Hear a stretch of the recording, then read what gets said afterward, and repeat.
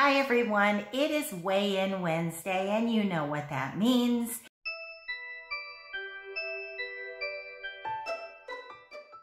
It is the day that I get on the scale in the morning after 1 cup of coffee and I get some feedback from the scale as to how I did for the week.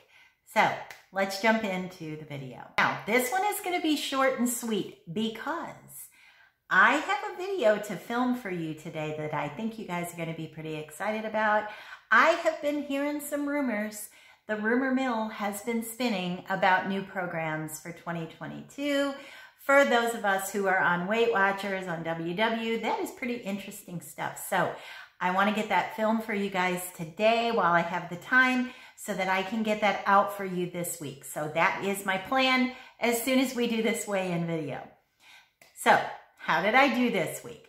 I am down 0.4. Totally fine with that. I will absolutely take it. What did I do right? What did I do wrong? What could I do better?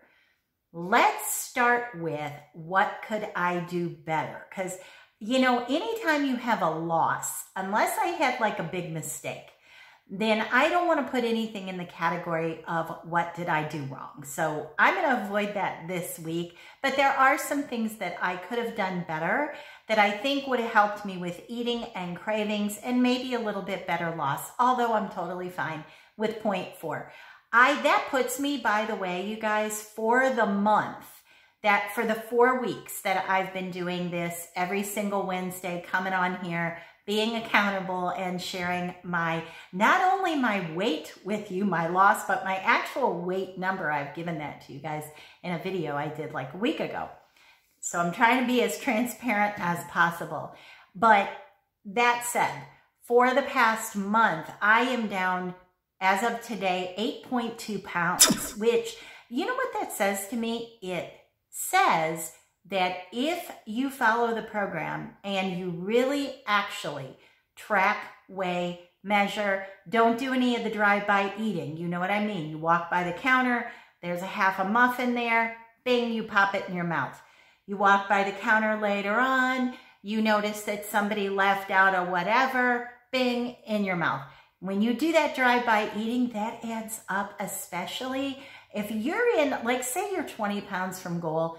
I'm telling you, that will chase you down. That will get you. It gets me every time. So what could I do better? What I think I could have done better this week to maybe have a little bit, like I said, better loss or possibly less cravings is pull the carbs back just a little bit. So this week I had rice as a side dish with meatballs twice. Was that on my meal plan, you ask? Why, no, it was not. Very good question. It was not on my meal plan. So I veered off my meal plan. Why did I do that? Because the kids came over, my daughter, the grandkids. Kevin is back now. Kevin is here. You know what that means. That means I'm probably going back to Florida soon. I'm having trouble with that, but we'll do another video on that when I'm ready to talk about all that. But anyway, you guys know I've been here a long time in Missouri. Anyhow, I made rice for the kids. The kids always ask me to make rice or pasta or something like that. And my granddaughter, Grandma, I want rice and bread. So she's a carb girl. She's only 5. So I made that. And I also made myself some chicken meatballs. You know, I prepped chicken, and so I did some chicken burgers and I did some chicken meatballs. Normally, I eat those chicken meatballs and I'm totally fine. But because I was making the rice and I had to taste it, and I haven't had a lot of carbs for a while, I ended up, you know. How was I? Did I get a blue dot for the week? Yes, I did. Did I stay in points? Yes, I did. Did I go over my weeklies? No, I did not. But it will stall me. See, that just, to me, it proves it every single time that it matters what you eat in your 23 points or your 33 points or your 53 points, whatever it is you get, it matters what you put in those points. So that's the big thing that I think I could have done better. I could have made better choices. So what did I do right? I did a meal plan. I stuck to that meal plan for the most part, I'm going to say 80%, I stuck to that meal plan. And I have been successful with not eating poorly on the weekends. I've been asked to go out to eat. And, you know, a lot of times I just don't go. And I know that I always tell you guys, don't do things that are not sustainable. So can I never go out to eat? No, I really enjoy going out to eat.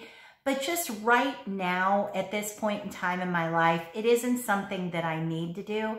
And I've gotten very comfortable with saying, if you guys want to go out to eat and come over after. And, you know, we can hang out, we can talk, we can sit outside. You know, the kids like to do marshmallows, ride their bikes. I have some hot tea. So I have just adjusted things to say, if I don't feel prepared to go out to eat, if I know that family is going to go to a restaurant that is going to be hard for me to order something, then I've gotten completely comfortable with telling people, just come over, come see me after, or I'll go do something with you after. And it works perfectly fine. And I think people are getting used to it. You know, in the beginning, they would say, oh, come on, what's it going to kill this? You know, even Kevin, when he came back from Florida, he drove in and he said, I stopped at Mario's. I'm getting this, that, and the other for his ride home to eat for himself. And he said, and I got you a surprise. Now, I know what they have at Mario's. I know what's there. It's nothing that is going to be diet friendly for me. And I said, Kevin, whatever you got me, you need to eat it because I appreciate that you did that, but I know that's going to be something that I can't eat. Well, he comes, you know, certainly comes back with it, shows it to me. He got me 12, not even like 1 or 2. He got me 12 amaretto cookies. Now, is that fair or is that sabotage? He knows. He wants an eating partner. And in these almost 3 months that I've been here in St. Louis with him not being here, I'm telling you guys, I have realized that he, you know, I control myself, but he is a saboteur. He really is. And I don't think he realizes he's doing it. I think he just wants an eating partner, but I don't. I don't want to eat that kind of stuff. So anyway, I didn't want to be mean, but I told him, I said, you need to eat it. The kids need to eat it. Somebody needs to eat it. The trash needs to eat it, but it is not going to be me that's eating a dozen amaretto cookies. I'm just not. So anyway, that's how the week went. I'm happy with my loss. And so I will see you soon.